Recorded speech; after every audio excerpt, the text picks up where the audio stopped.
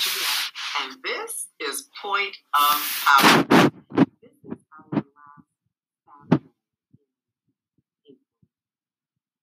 In this phase of our adventure in our shelter at home, shelter in place, stay home, stay healthy, stay well. All of this is so essential.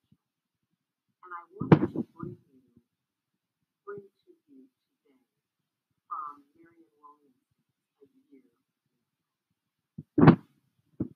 And even as I say that aloud, I can feel someone thinking, oh, but Rev, what about what we're going through now? You know, life is forever revealing its miracles. Forever. The fact that we are being as kind to each other and as inclusive, as understanding, as accommodating.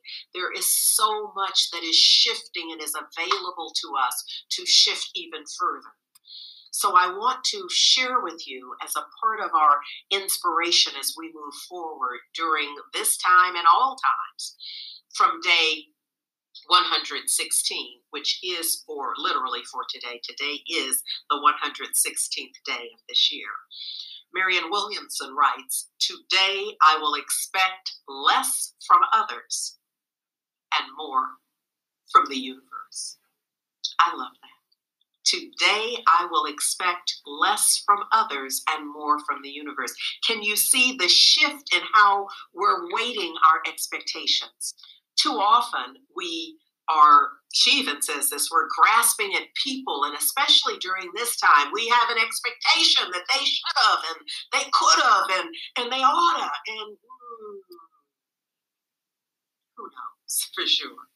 But what if we determined as our point of power to expect less from them, to let go of all of what we expected from the ones who we think could have, would have, should have, and instead put our faith where it's rightfully placed, on the divine, on the living one, the strong one, the good, the source of all good. She calls us to remember that in God, in the divine, I already have everything. So to have an expectation that this one will give it to me or will make sure that I have an opportunity, it's instead starting from a different point of power, an awareness that all of my needs are met within me before they are manifest in the universe, before I have a demonstration of it.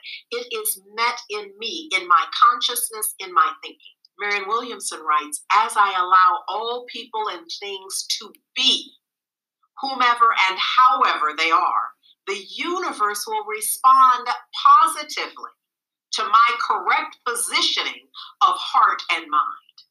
As I allow all things to be, all things in return will be wonderful."